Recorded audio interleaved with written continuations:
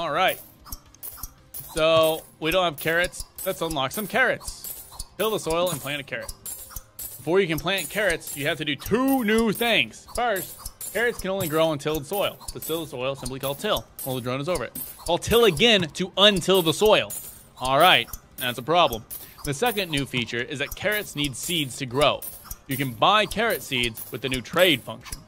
You have to pass in an item type to trade, like the trade items like carrots. The item can be bought, then it will be bought. You can see the cost of any item in this tooltip.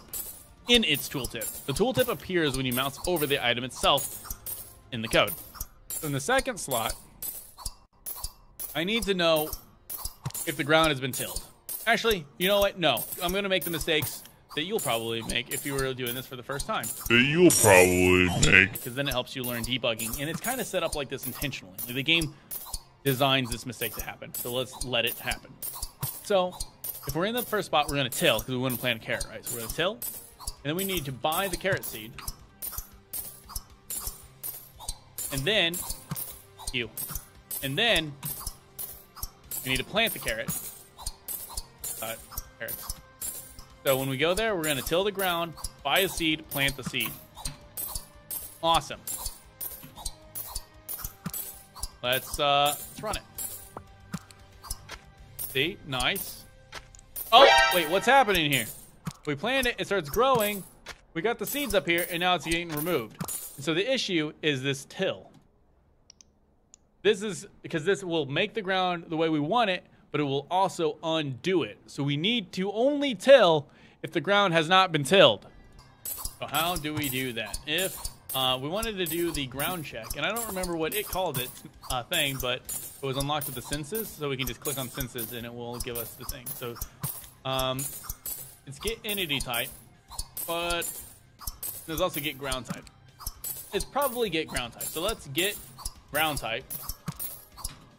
And if that equals, that does not equal, yeah, we'll do equals. If that equals, grounds dot earth. I don't know which one's which. We'll just do one. If the ground's the soil, then we're gonna till it.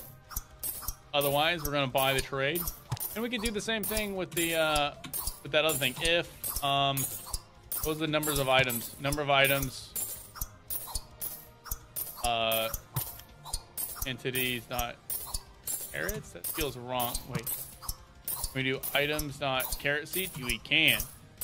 If that equals 0, we'll buy a carrot. Otherwise, we won't. And then remember, these need their semicolon. Cool. Let's try running this. All right. Well, it's not tilling the ground, so soil is the wrong one. Let's do turf. Look at that. And it's not buying us seeds every time because we put this little check in. Sweet. We've got everything being used. And we're not buying too many damn seeds. We only buy a seed if we need it. Interesting. Interesting that it's sitting on 1. Oh, okay. Because if it's on 0, then we buy it. Yeah, that's fine. We never get more than 1. That's okay. We just keep 1 in reserve. Watering. No, we cannot. We could buy variables. Now let's go ahead and buy variables and read that while everything is running. And just grabbing the stuff. Variables are dynamic typed like in Python and can be assigned like this. You declare a variable by naming it whatever you want. In this case, we're naming it A. And then you can store the value 5 in it like such. So you just say A equals 5. See, this is what single equals. A double equals is checking if the value is something, and a single equals is assigning. Declare a variable named B and store the number returned of can harvest. Sorry, the value of can harvest in it. So B equals can harvest. Now B is going to be true or false. You can think of variables as named containers that can store a value. Just like a function, you can name them whatever you want. The equals operator is used to declare a variable and store a value in it. Do not confuse an equals with a double equals. The double equals checks the value and returns true or false. Single equals assigns the value. After a variable has been assigned, you can use it in the code to retrieve the value it contains. So a equals 5. For I within the range of a, 5, do a flip. And so that's just going to iterate through this and do it with flips. The above loop executes 5 times because it has a set to 5. The I in the for loop is also a variable that is automatically assigned to by the for loop. So this is just special syntax that automatically creates an I. With variables, you can do the same thing also with the while loop. So a equals 5, I equals 0, while I is less than a, do a flip and then you can add to it. See, notice in the while loop, you're going to have to manually alter your thing. But in the for loop, you don't have to because it's going to automatically add one to it at the end. So in this instance, you could add 2 if you wanted to do it by 2s. I don't know why you would, but you could.